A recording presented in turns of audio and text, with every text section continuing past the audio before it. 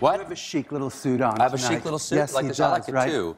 It's got a little bit of, I think it's got a little bit of mohair in it or something. Yeah, a little stiffening. mohair. A little stiffening. Exactly. It gives me the illusion of a physique. I really like it. You're kind of getting your act together right these days. Your sartorial Fashion-wise, yes. well, that's because of Antonia Xereas, who is my dresser. She's fantastic. Well, yeah. you're looking very good. Thank you. So are you. I am? Thank you. Yes, you look lovely. You look lovely. This was clean. This was actually the only thing that was clean. That's nice. Yeah, exactly. Mm-hmm. It could also be a chef's jacket at a very elite, like, sushi restaurant. Or like an S&M dungeon or something like that. Again, it's St. Patrick's and the night is still right. young. Yeah, exactly. All right. Sorry. Now, obviously, people know you from your fashion design and also your popularization of fashion through things like Target and QVC. This is right. This and is true. Project Runway All-Stars, which you're on. And you now have a show at the Jewish Museum here in New York, Isaac Mizrahi, An Unruly History. Right. Okay, starting tomorrow through August 7th. I want to look at some of your designs because I would describe your clothing as not only beautiful, but it can also be fun. I really like this right here. This is elevator pad gown. Right. All of this down here is just made for, like, from sound blankets and elevator pads. Except that it's made in like couture fabrics with like the most beautiful lamb's wool in the entire world. Really? Just so it would be expensive? Yeah. Why? Because it looks like because it weighs nothing. No, it's weighs light, nothing. It's beautiful, and it feels amazing when you put it on. I love this one too. This one is so useful. It's the Baby Bjorn ball gown.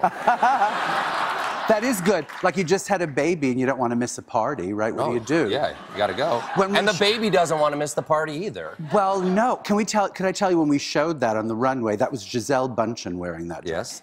And we didn't want the baby to have any problems, so we gave it earplugs because it was really loud, like runway music, you know? So no babies were harmed in the making or showing of that. I like this one too. This was a totem pole gown, fall of 1991. That's fantastic. It's beautiful, right? It's absolutely beautiful. Thank you. And now you've also dressed the First Lady. This is from the first State of the Union speech. Yeah, Michelle Obama. Gorgeous. She's so chic, right? We're gonna miss her. We're gonna miss her. We really are. We really are. We are. Though let's talk about. Can you help me out? Because you understand. You judge fashion. You don't just create fashion. Who wore it better? Can you tell me who wore this better? Well, you're putting me on the spot. A little bit, yeah. I'm going to say one thing. Hillary has some good hair, finally, after all these years. And, you know, Bernie is coming away from the Men's Warehouse thing. Slowly. We're sort of talking him off the Men's Warehouse ledge a little bit. Right? A little tailoring hurt. Well, here's Hillary wearing leather. This is a leather outfit, right? Yes, here. it is. What is that saying? I think she's courting a younger person to vote for her. That's what I think from that picture, right? That's like, please vote for me, young girls. That's what that says. Okay, all right. Now that's what that says in fashion terms. What does this say? Oh, gosh. Well, actually, I like that because it makes me feel thin when I see that. Oh, I did. I said it. You did it. You're bad.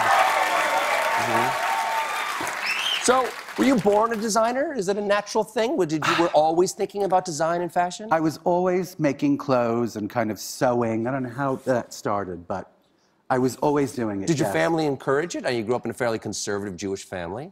And yet, you know, the Jews kind of run the garment business in New York. They do. You should know that. Absolutely not. I refuse to ever say the sentence, the Jews run blank. I will not. Well, you know what? I'm not anywhere in that sentence, my friend. Actually, Jean-Baptiste has some cute clothes on. Oh, doesn't he? Oh, look. Look at that. The guy knows how to... I like it. I think they call those kicks, darling. I like your kicks, Jean. Oh, yeah. How do you feel about the hats? People wearing hats more well, nowadays. You know what? I have to say, on you it works, darling, but I don't like hats anymore. I'm sort of feeling that they're going away. They're over. Hats, and for men anyway, facial hair, I'm sort of over. Buns, I'm over. Man buns? Man buns, I don't like. How do you feel? I've heard you have an opinion. What's your opinion? You have some opinion about Spanx. Well, wait, can I go back for a minute? The other thing I hate is when men shave their bodies in artistic ways. I hate that. Wait, I'll go back. Wait a second. In artistic ways? You know, like manscaping.